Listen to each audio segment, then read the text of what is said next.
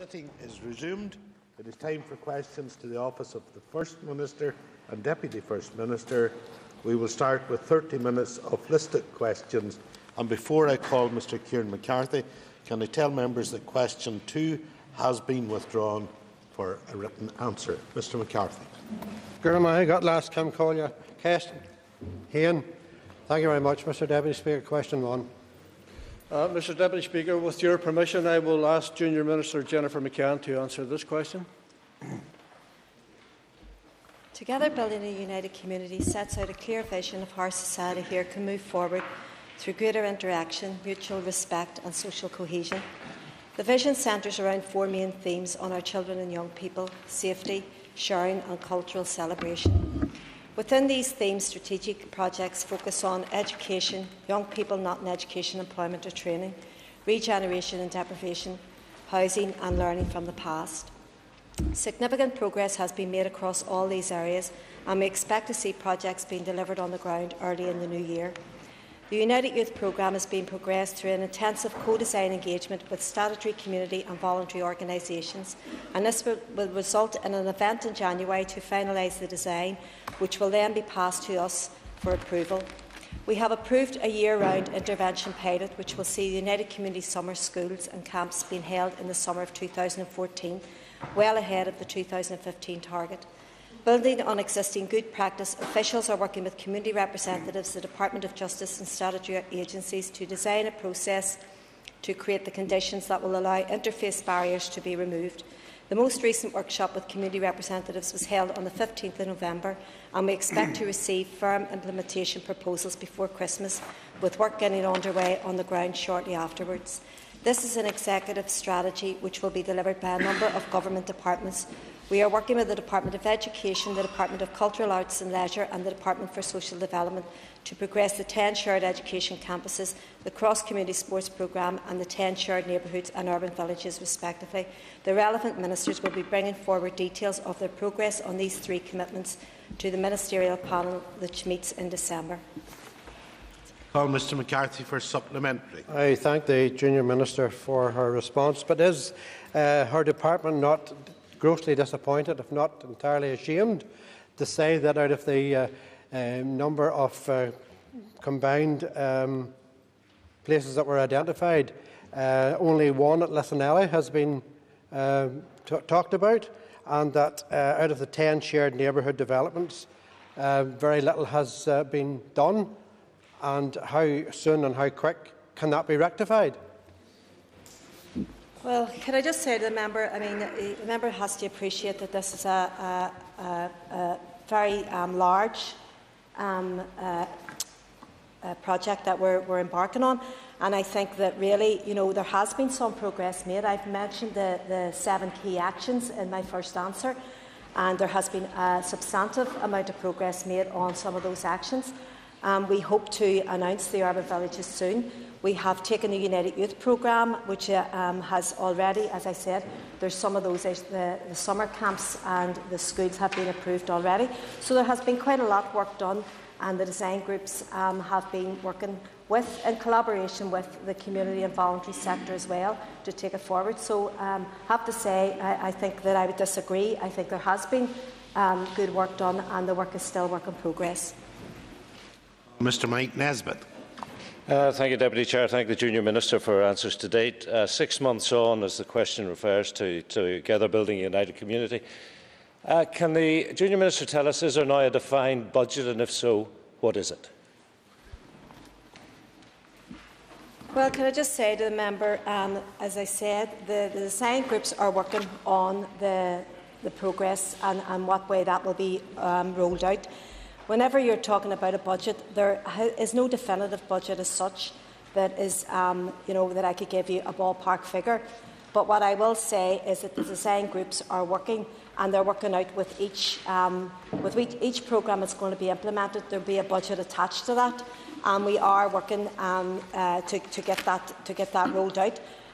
Again, we will be looking when we're looking at a project as vast as this. We're going to be looking at existing budgets that are already there.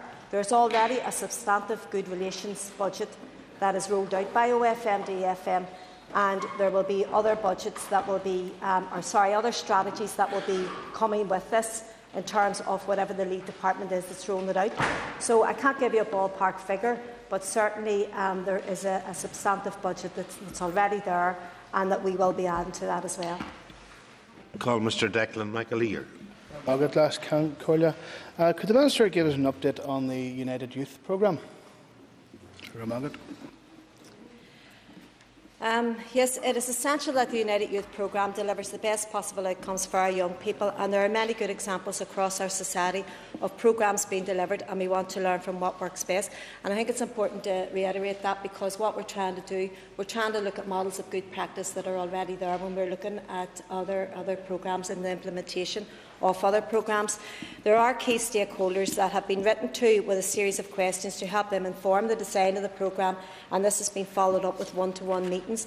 And I know there has been a number of meetings with organisations and stakeholders who would be particularly already working in this field, and there's going to be another meeting in January of those as well, which will, once that meeting takes place in January, with a design group, then we'll be rolling out the programme that's going to be that will be known as the United Youth Programme, but that's a work in progress as well.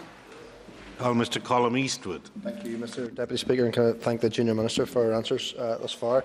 Can I ask, in terms of the apprenticeship element of the projects, can you tell me how many businesses and other organisations have signed up so far? Sorry, is the member talking about the United Youth Programme? Well, in terms of the United Youth Programme, as I said, it's a fairly substantive programme, and we are looking to, as I said, look at developing the programme as a work in progress.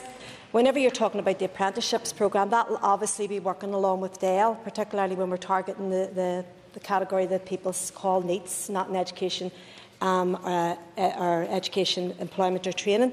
So I think, again, we need to be at the stage where it's ready to be rolled out, and we need to be at the stage where to contact those employers that you're talking about. That's already getting done through other departments, particularly DEL. So we're working closely with the Minister and have met with the Minister on this very issue of apprenticeships. So again, that is all a work in progress. As indicated, question 2 has been withdrawn. I call Mr Sam Gardner. Mr Deputy Speaker. Question number 3.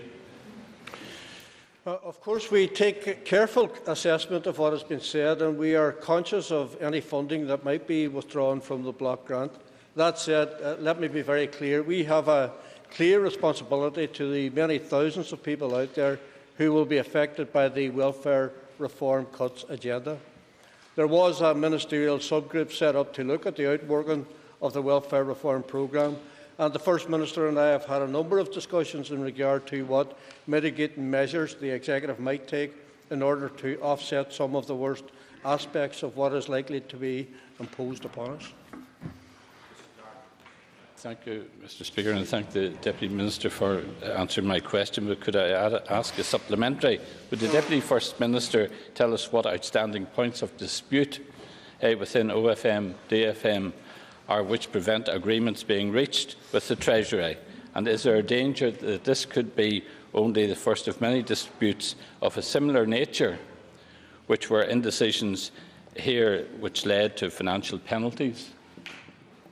Well, there have been discussions with the DSD Minister and with ministers and representatives from the DWP about what has been proposed in regard to welfare reform. We have pushed for changes and flexibilities, and we have proposed mitigating measures. All of this has been done for one clear, simple reason. We have a responsibility to protect the most vulnerable members of our society, and we are continuing to explore what changes and flexibilities can be brought about and what further mitigating measures we, as an Executive, might be able to take. Our approach is governed by our programme for government commitment, which is to tackle disadvantage and to protect the most vulnerable members of our society.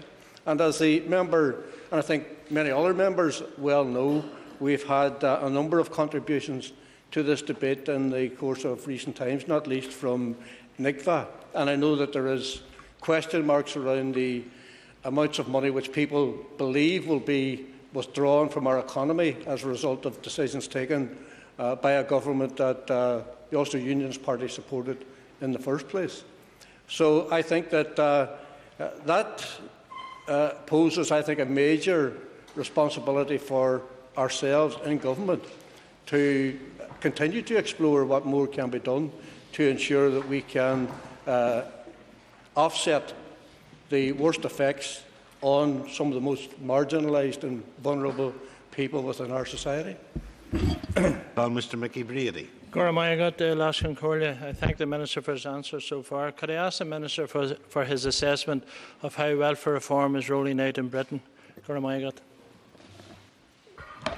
Well, I'm sure people are well aware of the interview that Mike Penning gave to the BBC here just a short time ago.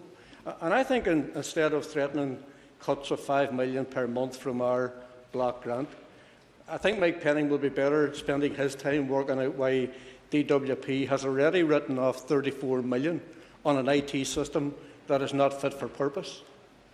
Though departmental estimates suggest that the total figure for write-offs could reach at least £140 million. The outworking of welfare reform in England has constantly been challenged in the courts and tested in the courts, and DWP has not got it right. So I'm not sure why people are in such a rush for us to get it wrong as well. And if you want an example, on November the 6th, the Appeal Court in London unanimously quashed the government's decision to close the Independent Living Fund on the grounds that it breached the public sector equality duty. So shortcomings in the work capability assessment have also seen something like 1,000 people die shortly after having been deemed fit for work. So we have to ensure that there is no repeat of private contractors assessing people fit for work only to have them die a short time later. In particular, we need to ensure that this doesn't happen during the transition from DLA to PIPs. Mr. Stephen Agnew. Thank you, Mr. Deputy Speaker. Could I ask the Deputy First Minister whether an assessment has been made of how much extra each month is coming into the Northern Ireland economy due to the fact we haven't implemented welfare cuts? Well, I think this obviously is one of the biggest issues that we face.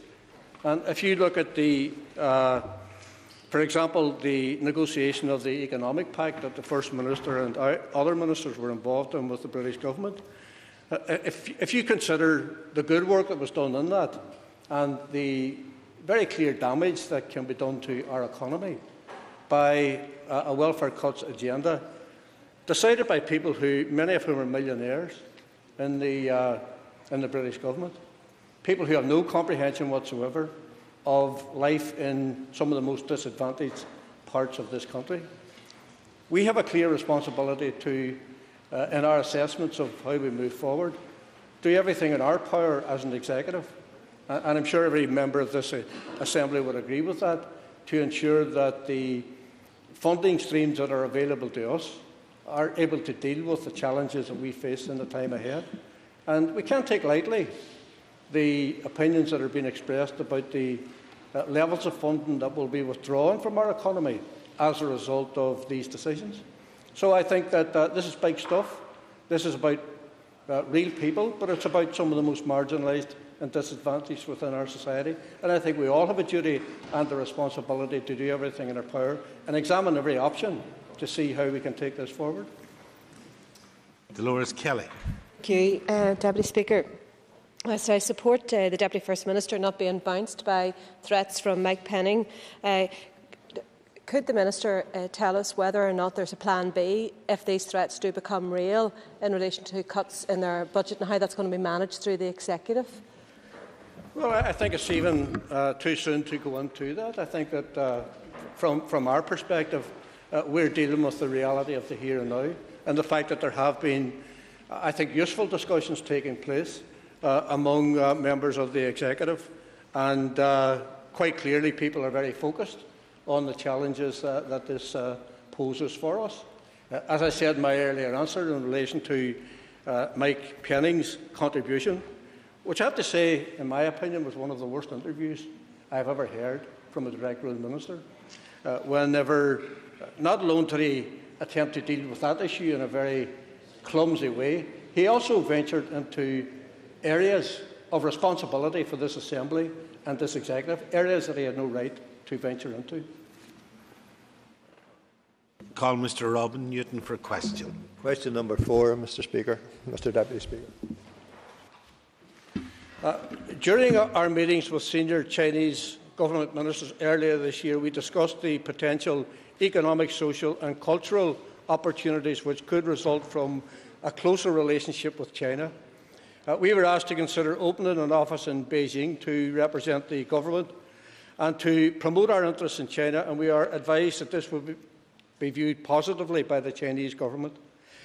We anticipate that the development of a closer relationship with China will assist us in accessing markets for our products, in particular agri-food, in lobbying for government support, and in encouraging investors to work with InvestNI and attract greater numbers of students and tourists here. There is already tangible evidence of the benefit of this growing relationship, with more local companies than ever securing orders in China, attendance of Chinese companies at the recent investment conference, and an invitation from the Chinese government to the Minister of Agriculture and Rural Development to discuss agri-food trade and technology. The Chinese government has also invested in the expansion of the Confucius network here, and we expect more strategically important announcements in the coming months. Mr Newton for supplementary. Thank you, Mr Deputy Speaker. As I understand it, the culture of China actually demands that there are long-term relationships before business is actually done. Could the Deputy First Minister outline to the Chamber exactly what our strategy is and how long you would think that strategy should be in operation before it delivers tangible business results? Yeah, well, everybody that we speak to in relation to administrations such as the Irish government and the British government do tell us that building relationships with the Chinese comes before anything else. And that's why myself and the First Minister have put such an emphasis on building those relationships. And it all began, obviously, with a very important visit by Deputy Premier Li Yangdong to the north, after which he invited the First Minister and myself to go to China. So we've been there twice. And as a result of our contacts with the authorities in China, we have taken a decision that we're going to open a bureau in China. I think that's a sensible thing to do. It assists us in building those relationships. And quite clearly, the complex nature of Chinese society, particularly Chinese business society, essentially means that, in all probability, it is a longer-term project than, for example, the work that we do in North America with the United States and with Canada. But we are very satisfied at the progress that has been made. We think that there is very clear opportunities for us to exploit in the time ahead. And during our time in China, we had very useful conversations with Madam Li Yangdong, where she clearly pointed us in the direction of specific areas in China which will benefit from very huge financial investment by the Chinese government, and her suggestion that we consider striking up partnerships with some of those areas. So it's an ongoing work in progress, and the member is absolutely right that building relationships is crucial when you're dealing with the Chinese. Mr Ian Milne. I'd like to ask the Minister to outline our current trade activity with China. Well, China is an important and growing export market for our local companies, many of whom visit China each year with trade delegations which are organised by InvestNI. In 2010-2011, we exported almost £112 million worth of goods to China, and that then increased in 2011-2012 to £116 million. InvestNI has an office in China for many years and is now firmly established in Shanghai. And Shanghai was chosen because it has become China's business capital. InvestNI has contracted 3 full-time advisors who are based in Shanghai and Taiwan. And their role is to provide bespoke research and advice for our companies and to identify market opportunities. Our commitment to China is evidenced by Invest's strategy, which includes 2 trade missions annually to key business centres such as Shanghai and Hong Kong and other developing cities across China. And over the last 6 years, a total of 350+ local companies have participated in the trade visit. As a result of this strategy, this market is worth in excess of $110 million in terms of exports by local companies and is sustaining valuable employment here.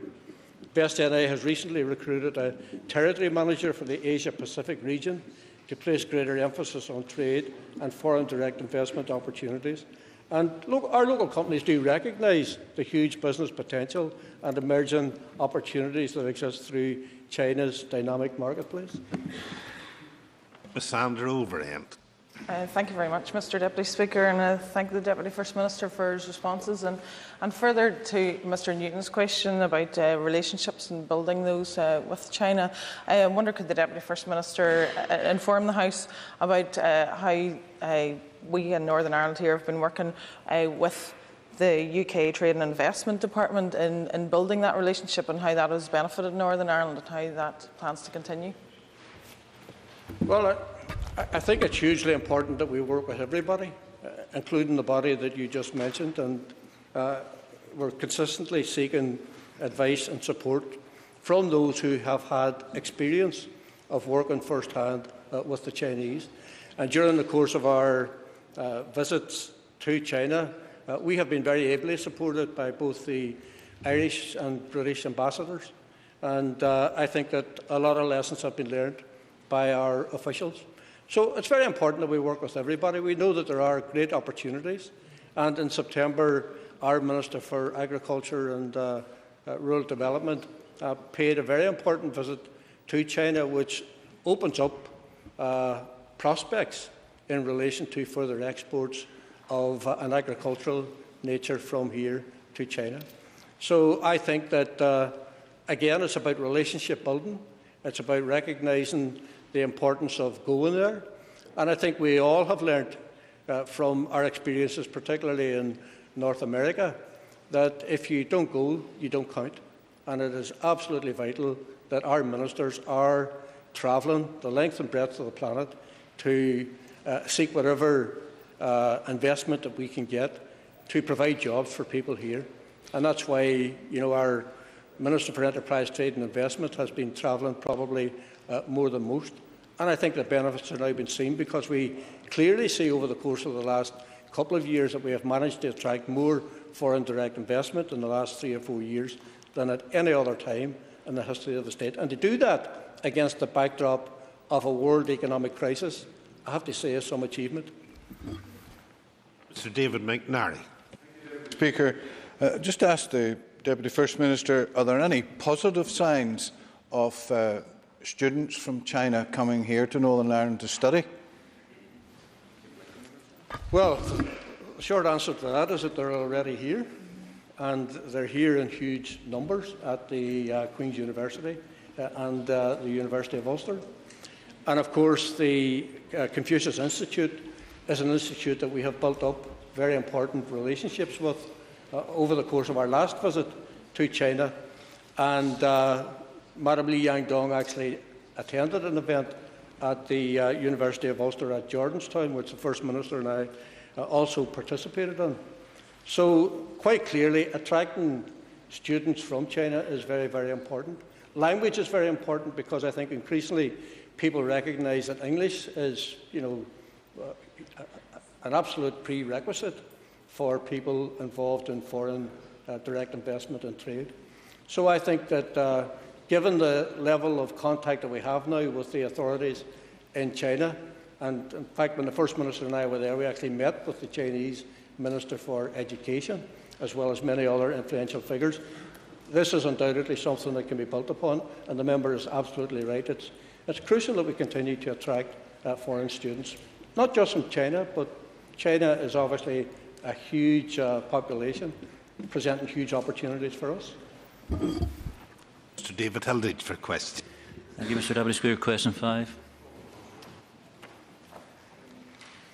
The First Minister and I travelled to Boston and Chicago between the 21st and 25th of October to undertake a number of engagements to promote the local business message and build on the success of the economic conference which took place on the 10th and 11th of October. Our 5-day visit was a great opportunity to reinforce our bonds with existing and potential investors in the United States, to promote our region as an attractive investment location, and to promote connected healthcare and university collaboration. Our attendance at a major EU-US Connected Health Conference in Boston, attended by an international audience from over 20 countries, provided a platform to showcase our growing expertise in the connected health arena. We were pleased to have the support of our colleague, the Minister of Health, Social Services and Public Safety, who also spoke at the conference.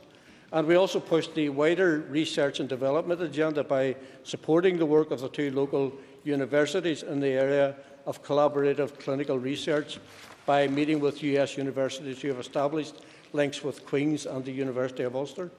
In Boston, we addressed an audience of 170 senior business executives on the benefits of doing business here. In Chicago and Peoria, we visited Chicago Mercantile Exchange and Caterpillar.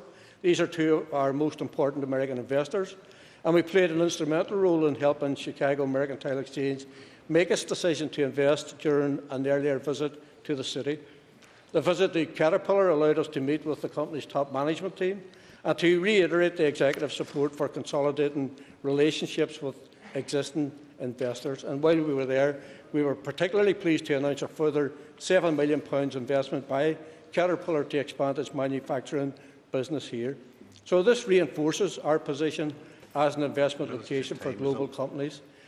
They are an important investor, not just in terms of jobs and wealth creation, but also in the credibility its presence lends to doing business here. Call Mr Hilditch for supplementary. Thank you, Deputy Speaker, and thank the Deputy First Minister for his answer. Being from a constituency that has benefited from the recent trade visit, and we are thankful for that and the confidence Caterpillar has shown in that workforce, can the Deputy First Minister assure the House that we are at the top of our game and that the right and best structures in place to maximise on our trade links with the United States in between these visits? Well, I think there's no question or doubt about it whatsoever that we are performing well in excess of any other region in these islands.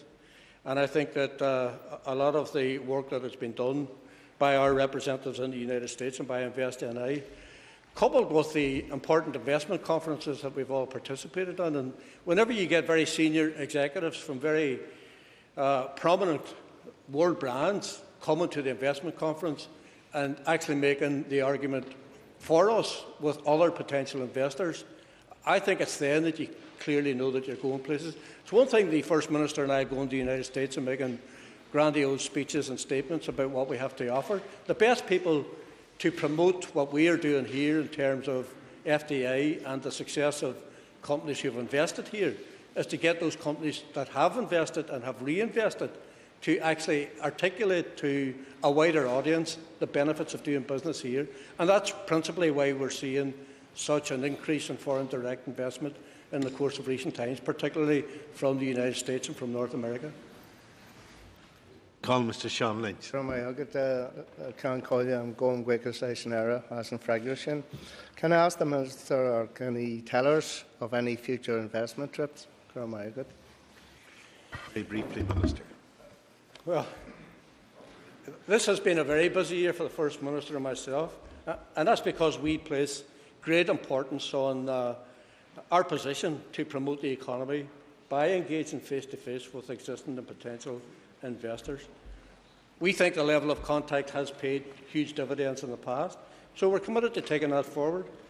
And the evidence is there to prove it. You know, the HBO decision to use the paint hall as far back as 2009, and they're still here with something like 800 people employed. Meeting with financial giants like the New York Stock Exchange, Chicago Mercantile, and others, bringing them over the line.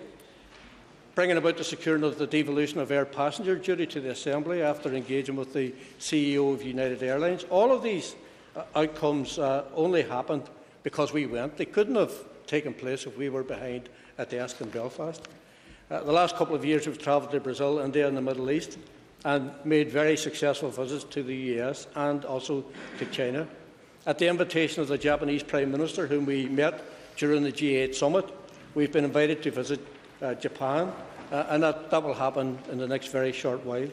So I reiterate once again, these visits present a very significant time commitment from the First Minister and myself, but we know the value of them, and I think the evidence is there to prove it. Order. That ends the period for oral questions. We will now move on to topical questions, and I call Mr Sam Gardner. Mr Gardner. Thank you, Mr Deputy Speaker. Question number 1. Oh, sorry. My apologies. Could I ask the Deputy First Minister, if he's taken the questions, to confirm that the issue being dealt with by Dr Haas are at stand 1 issues? Well, the issues being dealt with by Dr Haas are very clearly on the public record. They are about dealing with the issue of parades, flags and the past. And whatever strand people want to put them in is of no relevance to me, or I think should be of any relevance to anybody else. These are issues that affect us here in the context of the here and now, and they come about as a result of what has been, I think, a very damaging year, where we clearly have seen elements like the Ulster Volunteer Force and elements of the Orange Order in North Belfast and in other parts of Belfast fomenting conflict on the streets. And it's conflict that has to be unreservedly condemned, alongside the activities of so-called Republican groups who have no support in the community and who, in the course of this week, have been involved in trying to create mayhem on the streets. Well, the answer to all of them is that it isn't going to work. Yes, we need solutions to parades, we need solutions to flags, and we need a solution to the past. And I think that it's incumbent upon all of us to do everything in our power to try and find solutions to these problems. Because if we don't find solutions to the problems, all we do is leave openings for those who wish to exploit their agenda, which is clearly an anti-assembly agenda, it's an anti-executive agenda, it's an anti-peace process agenda. So I think what we have to do is that we have to do our jobs as politicians, come up with results, whilst at the same time giving our wholehearted support to the police as they combat the lawbreakers. Mr Gardner for supplementary. Thank you, Mr Deputy Speaker, and thank the Deputy First Minister for his answer. But can the Deputy First Minister confirm that the Dublin Government will not be involved in the Haas processes? Well, I think Richard Haas, during the course of his stewardship of the process, and remember, he was charged with the responsibility to do this job by the 5 major parties in this Assembly. We were the people, collectively, against all odds, agreed who the independent chair would be. And as a result of the responsibilities that he has been given, he finds himself having to speak, obviously, to the panel that has been established here, representing the 5 main parties, but also to the British government and to the Irish government. And I think that there's very few people in this House that would expect that he would, move forward with what is a very onerous task against the backdrop of not speaking to both the Irish government and the British government. As well as that, I think we're all very conscious that the White House has taken a very keen interest in this. Richard Haas has met with the highest level of the administration. He's met with Joe Biden. Myself and the First Minister both took phone calls from the Vice President, and they are retaining a very keen interest in this. So there's a lot of interest in what is happening, and it's, I think, very appropriate that both the US administration, the Irish government and the British government have their say in relation to all of it. At the end of the day, the decision-making process will be one of huge responsibility for the parties in this Assembly. Call Mr Thomas Buchanan for a topical question. Deputy Speaker, and perhaps I should declare not just been a member of the Orange Order, which I'm proud of. Would the Deputy First Minister agree with me that it is now time for all those involved in terrorist and criminal activity to come clean about their past? Well, the past has been dealt with in the context of the Haas talks, and it's an element that obviously creates a lot of pain for people who were victims during the course of the conflict. And of course, we've seen in recent television programmes, not least being the latest programme done by Panorama, that there's no moral high ground, I think, for anybody in relation to all of this. I mean, there are many people in this House who supported these activities. There are many people in opposite benches who supported these groups and these activities. And I think that what we have to do is recognise that the reason that we're in the situation that we're in today is because we have seen conflict on the streets over the course of the last year. We have seen an agenda headed up by a paramilitary organisation, the Ulster Volunteer Force, people that I have challenged, both publicly and privately, about their activities. And what we need to do is get a resolution to the challenges posed, not just by the UVF, but these so-called Republican groups who are living in cloud cuckoo land, who are living a little cocoon, totally detached from the reality of where people's lives are. And in relation to how we deal with the past, or as John Dunlop, I think, rightly put it on Sunday Sequence last Sunday, how we cope with the past. That does represent a real challenge, but it doesn't just represent a challenge, folks, for Republicans. It represents a challenge for everybody, including the British government. Order. Before calling Mr Buchanan for a supplementary, I have to remind members, please, no shouting from a sedentary position. I just will not tolerate it. Continue. Okay, can I, again, following on, can I ask the Deputy First Minister, does he believe that his party leader, Gerry Adams, was not a member of the IRA, despite all the evidence from other witnesses to the contrary? Well, I'm on the public record that I was a member of the IRA. It didn't do me any harm getting elected in Mid-Ulster. The people of South Derry and East Tyrone, whenever they made a decision to make me their MP in 1997, did so because they believed I was absolutely committed to building a peace process, because they wanted peace, and they saw my contribution to that as being an important contribution. I hope I've made an important contribution. And I think those people who make the argument that you can't further contribute to society in a meaningful way because you were a member of the IRA in the past are making a huge mistake. They're making a huge mistake. It's irrelevant. That's totally irrelevant. We have, in my opinion,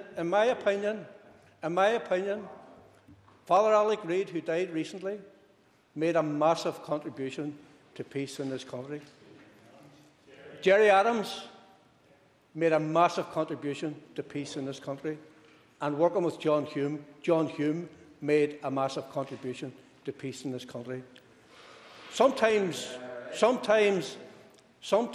it's probably now and again worth asking the question from some of the most negative elements who try to use these situations against the peace process.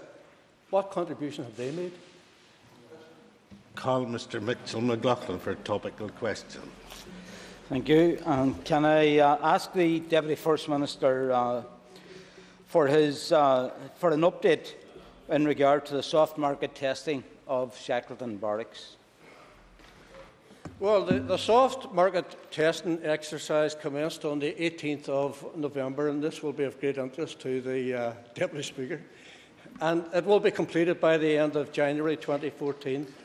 After the level of interest is determined, a decision will be taken as to the suitability to go forward with development plans. Officials have, on an ongoing basis, met with local landowners, the local council and community groups to inform them of the position in relation to the site and to listen to their views.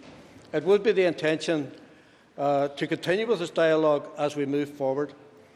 So all parties have expressed an interest in the Shackleton Barracks site to OFMDFM or BTW Shields, including local farmers and resident groups. They were sent details of the expressions of interest process on Thursday, the 14th of November. Call Mr McLaughlin for supplementary.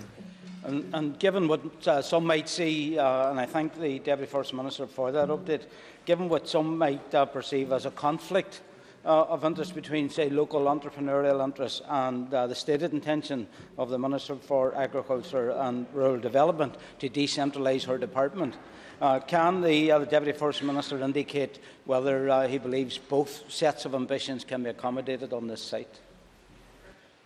Well, I think the simple answer to the member's question is absolutely yes. We recognise that value for the site is not just monetary but economic and social, and while continuing to explore sale of the site, we've not lost sight of the other local needs. Let me also point out that one of the greatest needs in the North West is for employment and decentralisation of the Department of Agriculture and Rural Development headquarters, and that has the potential to create not just employment but also be part of the local economic regeneration of the area. And I think given those two positions, I believe that the further development of the Shackleton site offers great potential for all concerned. This is a site that I am increasingly excited about, and I think the decision by DARD, supported by the Executive, to relocate to Shackleton Barracks has created a focus for other interests, and we are now getting very serious expressions of interest. This is an absolutely massive site, which I think can cater for the needs of not just DARD, but other interests, including the interests of the local community. Call Mr Basil McRae for a topical question. Thank you, Deputy Speaker. Would the First and Deputy First Minister's Office support the devolving of more economic powers to the Northern Ireland Assembly, given that Westminster is currently considering this for other regional assemblies? Well, I think that one of the most important powers that we're seeking, which the member and other members will be well aware of, is the power to devolve corporation tax, which we estimate, if we can get that, particularly against the background of the very positive answers I've given on foreign direct investment in the course of this question and answer session, could lead to the creation of a further something like 58,000 new jobs. So that is absolutely crucial for us, and we think we're making progress. Obviously, the British Prime Minister has decided that he won't make a decision on this until such times as the Scottish referendum is out of the way. And I think there will be various opinions in the Assembly about further powers. Some parties here are for a lot of new powers to be given to the Assembly. Others, I think, have concerns, and some of the concerns might be political as well as not just financial. And I think all of this, I think, can be resolved through a process of dialogue and discussion and agreement between us. The key job of work to be done in the next very short while is obviously corporation tax, and if we can achieve that one, it will be a massive step forward for us in terms of our administration. Mr McRae for supplementary. Further to that answer, Minister, would you support the creation of a commission on devolution similar to the Silk Commission to investigate the possibility of devolving more powers to see what would be advantageous or what would not be advantageous and what could command support? Well, I think the member and all members know that question time to the Office of First and Deputy First Minister, I'm answering as best I can, as I know the First Minister does whenever he's asked questions. We try to answer for the both of us. So I think that from my perspective, that's certainly something that can be considered. I wouldn't be opposed to it, but I would like to come to a position on that in the aftermath of having a discussion with the First Minister, and ultimately, if we were to proceed along that route with other members of the Executive to get their agreement. Call Mr Alban McGuinness for topical question. Thank you, Mr Deputy Speaker. Given the fact that there will be a march on Saturday in the centre of Belfast, which again will disrupt business, etc. Would the Deputy First Minister agree with me that these people have made their point in relation to flags and they should desist from future demonstrations and, if possible, enter into the Haas process where they could make their points more effectively? Well, I absolutely agree that it's a responsibility of everybody involved in this to recognise the importance of discussion and dialogue. I do think people have made their point, and I note with interest that the media are now exercised about who is actually organising the parade on Saturday. I don't have any doubt as to who's organising this parade. This parade has been organised by the UVF and has been supported by elements within the Orange Order. And I think there clearly is a responsibility on the Progressive Unionist Party, as they call themselves, to recognise the damage that can be done if these protests continue. Yes, I think people have made their point, but the main point to be made is that they have a duty to face up to the concerns being expressed on a consistent basis by the business community in Belfast about how damaging these protests can be. Now, I come from a society that believes people have the right to protest, but in protesting, people have to take decisions as to whether or not that protest is going to contribute to a resolution or an exacerbation of the problem. And I think ongoing protests of this nature, particularly if the main people behind them are the likes of the UVF, are very worrying indeed. Order. Time is up.